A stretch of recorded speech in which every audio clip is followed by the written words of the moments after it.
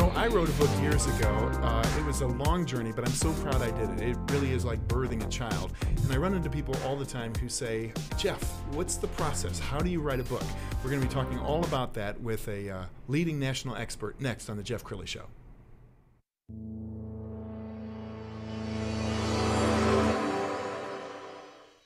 Many are predicting that the worst is yet to come, which is unfortunate, said one person here. Until now, they've enjoyed the reputation of being the nation's icebox. Watched a burglar in his home this morning by webcam. As a journalist of over 25 years, stories are what make my world turn. Reporting live from the Dallas newsroom tonight, Jeff Crilley, Fox 4 News. But in 2008, I took the jump from my familiar life and started a PR firm from my home. We're talking about anyone with a camcorder like the one I'm using becomes a television network. We started slowly growing the company, and we now have over 100 clients, and we've branched into the world of live digital broadcasting. I now own 8 different TV studios and have a huge team, and the stories that I now get to share are sometimes the most important of my life. Life has a funny way of coming around full circle. This is The Jeff Crilley Show. So there's an old saying in the book world, the one-day novel. I'm going to write a novel one day. And of course, that one day never comes.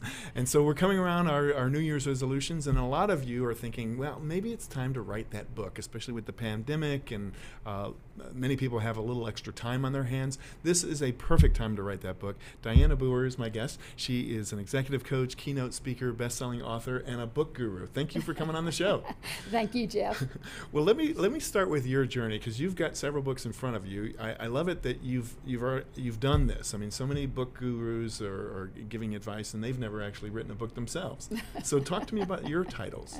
Well, I have the Communicate Like a Leader, came out a couple of years ago, and that is sort of the best of all the communication books I've written. Out of the bulk of them, half of them are on communication, because that's what every executive has to do. As right. Somebody said, nothing happens until somebody communicates about it. And then this one on email, I found out that was a huge problem for people. Just not only writing it and structuring it, but people don't respond anymore because they get the volume is just unbelievable. Yes. So about managing it and just faster ways that you can respond and get the same thing done, but not with 6 emails in your in the thread. And then this one on personal presence probably has been the best in the corporate world, because people, they get stalled about mid-management, and they think, why am I not getting to that executive level? And so many times the executive will call me and say, can you help this engineer, this accountant? We'd really like to promote them, but they just need, and they usually use the word polish. They just need polish. And so I interpret that, oh, you mean, and I explain what executive presence is, how you look, talk, think, and act. And they go, that's it.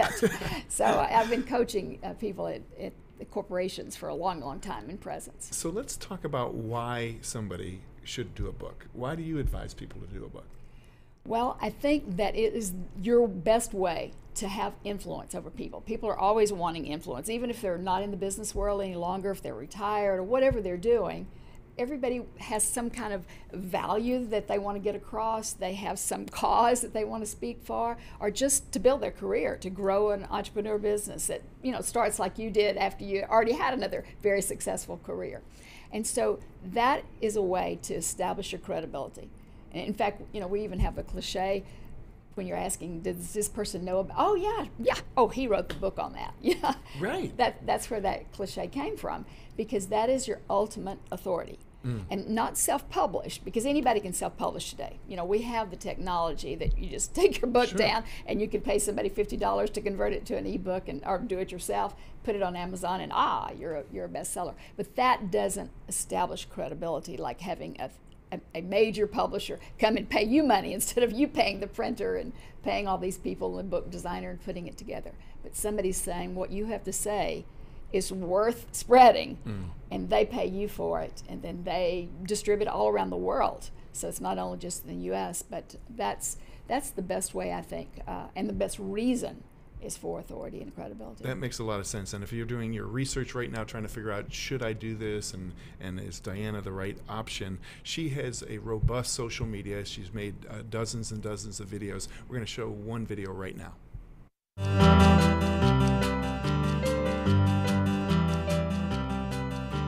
Movie producers tell us that if a writer can't summarize the movie plot in one sentence, the movie will never sell.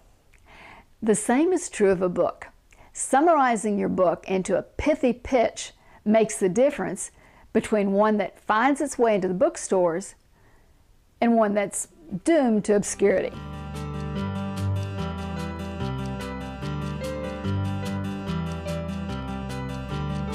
I love that. It just, you have these little short videos that I think inspire people. What kind of people do you like to work with when it comes to creating their own book?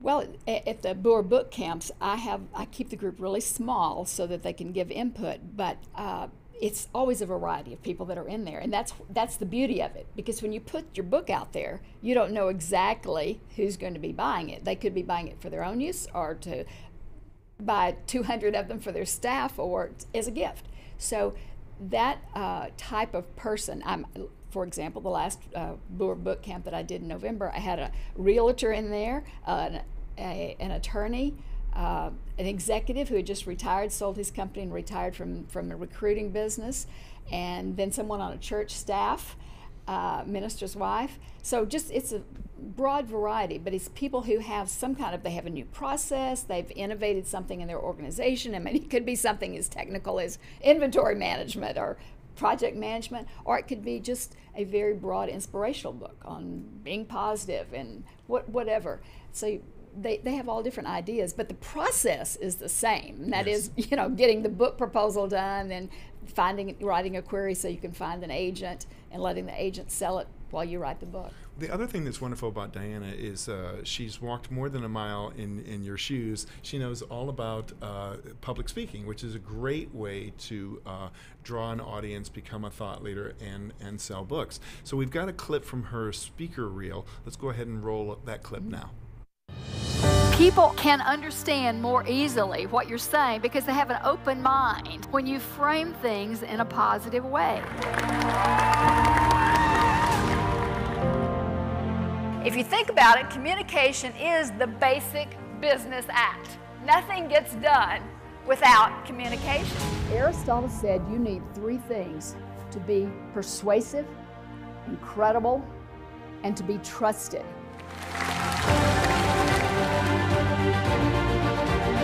Your personal presence is what it takes to get a message past the ears to the heart, to get action, to get a decision, to get people to achieve that goal.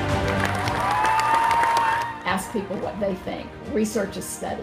When you're in a crisis like a natural disaster, a security breach, etc., the way you take action quickly and appropriately conveys your personal presence. I've sold 48 books to major publishers for a good advance up front, and then those books have been picked up in 62 foreign editions and have won quite a few awards. American Library Association Best Nonfiction of the Year and Executive Summary's Best Book of the Decade. Wow, that's really impressive. You inspire me. I want to redo my speaker reel now. And you mentioned when you started out, you said people are always saying, I'm going to do that one day or someday. Right. You hear that a lot, and I think the key reason that people don't get to it is they have this terribly vague idea of how long it's going to take them. And they think, I don't have 2 years of my life to put aside, or 5 years, or whatever. Now, some novelists might spend 5 years writing a book, but for the average self-help book, or gift book, or business book, you can write that book in less than a month. The longest it's ever taken me to write a book is, and this was over 100,000 words, was 21 days, but typically in about 10 days. And that's one thing that people are just thrilled to learn. Oh, you mean I don't have to take, sabbatical and be off for a year? To say, yes, you can actually learn a process and get that book out really, really quickly. And that makes it easier for somebody that someday to come quicker. Absolutely. And you have a book camp coming up. We're going to put that information up on the screen. And I want you to tell us what happens at a book camp. Oh, sure. Go ahead. The group I keep very small because one of the key values in that book camp is the feedback that you get, not only from me on your own personal idea, but for everyone else. And so when we have that mixture that I mentioned, an engineer, an accountant, etc., we teach people how to immediately evaluate the options. You know, you can self-publish, you can go to hybrid publisher or major, and I always give them the pros and cons of each, but I suggest they go to a major publisher because that publisher is paying them up front as opposed to you having to pay somebody else to publish it. But we help them shape their idea. Many people think that this is the right idea, but when we say you've got to be able to say this in a sentence, just like a movie, and somebody says, "Oh, you saw that movie, what was it about?" Yes. And you need to tell them in a sentence. Well, you need to be able to do that for your book as well. And many people need help in fine-tuning it and who's going to buy it, etc. Yes. So we go through that and we take them all the way through the 10 ingredients in a selling book proposal. And again, each person is doing their thing, and then they read their sentence or their email to find an agent, and we give them critique on it. So it's very personalized. So that you don't, you're not on some kind of show where you have 10,000 people, Yes. just signed in. Well, I mentioned off the top of the show that it is like birthing a child. I mean, this book becomes your baby. Right. I'm sure you've seen the metamorphosis of clients that you work with from me, write a book, could I do that, to look at my book. Yes, and it's so exciting when people get their book shipped to them from the publisher, and they're always sending me clips of it. Says, "Look, here it is, here it is," and or they take pictures they're taking out of the box like this and signing copies, and that's the glamorous part. The hard part is those 3 weeks or 4 weeks you're sitting behind your PC, Yes. clipping out the words. But once you get that done, it's fun and games for the next 2 or 3 years while you're promoting. So what is it like to engage you in the process? If somebody wanted to hire you to help them through the process, you have an introductory meeting, what happens? Yes, they can go to BooherBookCamp.com and read all the things and topics that we cover, because I'm sure people have heard of other places, but you know what we cover. And then they can set up a strategy call with me, and we'll talk about their idea. No charge, for the first 10 minutes, and then if they want to go longer, then we will go longer and actually start working. I mean, sometimes people call and they say, "What can you help me do?" And we start talking. "Well, I just want to do the title right now. Let's do it." And so we spend, and maybe an hour, and they come up with a great book title. It just happened last week, this recent top of the mind. Somebody just called and said, "Hey, can you help me do this title?" She gave me the essence of the book, Yes. and we were able to come up with a great title in all of her chapters, all in just about 40 minutes. Wow. So, Well, you strike me as a very kind coach, and I know anytime somebody hires somebody, they want them to be kind but honest. I mean, you don't want to hire somebody who's just going right. to, And sometimes you have to tell somebody that idea, there's not a big enough audience. Maybe Yes. you should just self-publish. And sometimes they can't write. And so you tell them, that's a great idea, those are great thoughts, Right. but you need to link up with a ghostwriter. And I've done that a few times, maybe 7 or 8 times in my Yes. career. I've written a book for somebody else. So there are a lot of options to get it out there. I can link people with them, with the ghostwriter if I don't want to do it myself.